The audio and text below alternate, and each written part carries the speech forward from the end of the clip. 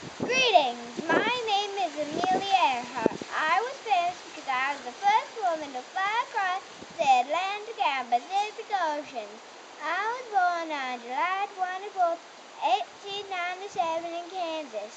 I had a little sister named Mary, but I just called her Pidge. When I was a kid, I moved around a lot because my dad had to move with his job. No matter where I lived, I always loved roller coasters.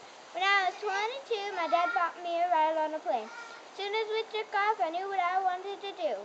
Fly. Back in the early 1900s, women pilots were uncommon. But that didn't stop me. Later, I worked as a nurse for World War plane pilots.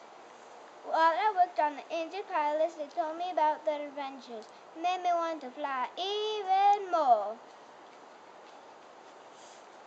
I was taught to fly by one of the few women pilots. By the time I could fly, I had enough money to buy my own plane.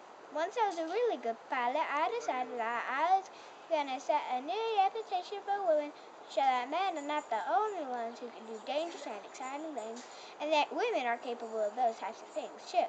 So the first chance I got, I hopped in that plane and took off across the Atlantic Ocean. In 1935, I was the first to fly across the Pacific Ocean. I think I have just one last flight left in my system, I would say. In 1937, I set out to fly around the world's equator. Somewhere in Howland Island, I radioed the Navy that we were almost out of gas. No one has found me yet.